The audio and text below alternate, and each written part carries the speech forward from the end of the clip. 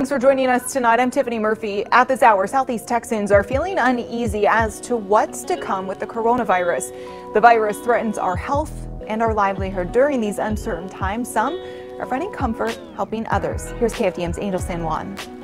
Liz Oos is a nurse at the Joseph Rogers Southeast Texas Community Health Center in downtown Beaumont. She loves her job but admits it's a trying time for her profession. It's very rough. It's very rough because you never know what you can be exposed to at any time. So the biggest issue for us right now is just making sure that we're doing the right protocol. That's not easy considering nurses are on the front lines of a battle against an enemy we still know so little about. It's more of keeping everybody safe and getting everybody the right information that they need to know. Of course, I have 3 different pairs of gloves, so I'm keeping myself protected, but also making sure that we have things out for the patients also to make sure that everybody can stay safe.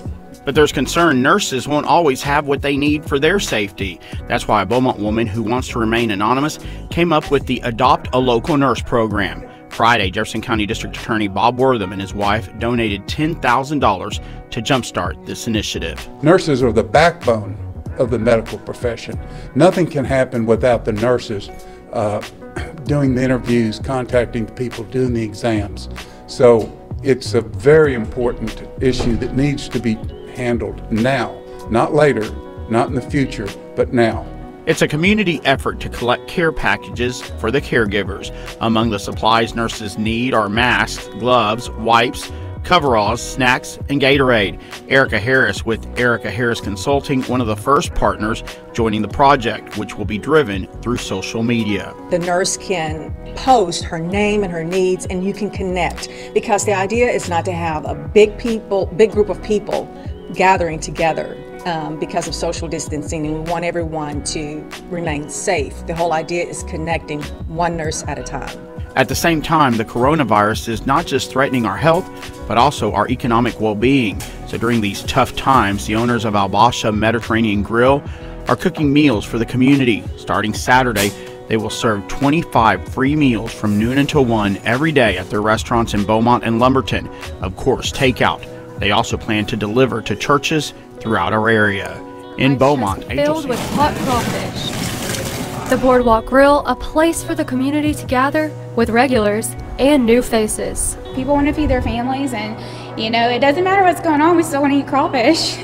On Thursday, Governor Greg Abbott issued executive orders requiring all bars to close.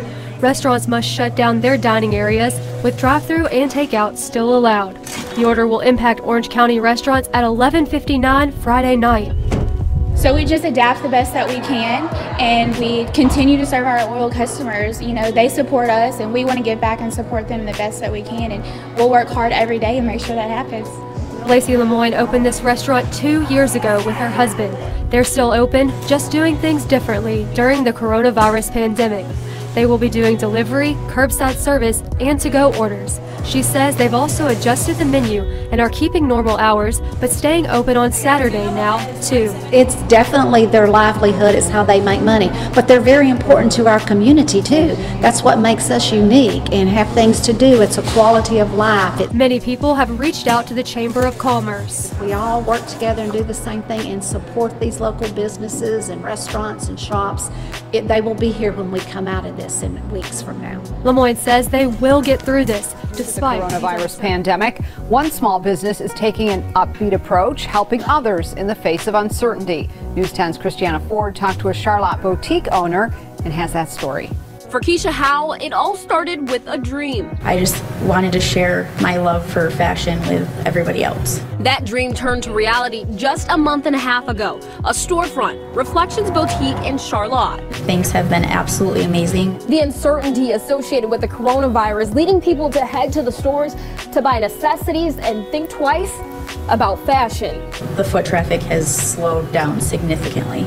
I do have occasional shoppers, but as more news comes out with this epidemic, I think people get scared and then they tend to stay home. Despite the decrease in sales, Howe's deciding to turn to creativity instead of fear. From my Reflections Facebook page, I am going to just start a live feed. I will hold up each piece of clothing, let them know how many I have and what sizes, and they can claim it right from the Facebook Live video. The state of Michigan is offering grants and low-interest loans to businesses forced to close because of the pandemic. Brian Callie, president of the Small Business Association of Michigan, says it's going to take a lot of creativity and communication with vendors and creditors to survive the storm. Call your bank. Chances are your bank is already going through the process of approving skip payment agreements with people. Skip this month's payment, add it on to the end of your loan. Hal is now spreading hope to other small businesses in her area. I go to the coffee shop every morning, Evelyn Bay across the street, do as much as I can as far as like eating around here, getting takeout. I partnered with the Eaton Theater and purchased 50 kids snack trays, trying to get rid of people's fear, know that there is hope, absolutely, and spread positivity, be kind. If you can help someone, please help them. In Charlotte, Christiana Ford, News 10. The Small Business Association of Michigan is lobbying for the state to use the business interruption insurance system to help those affected. Business interruption insurance covers the loss of income a business suffers after a disaster. Now, as it stands now, it does not cover pandemics, viruses, or government action.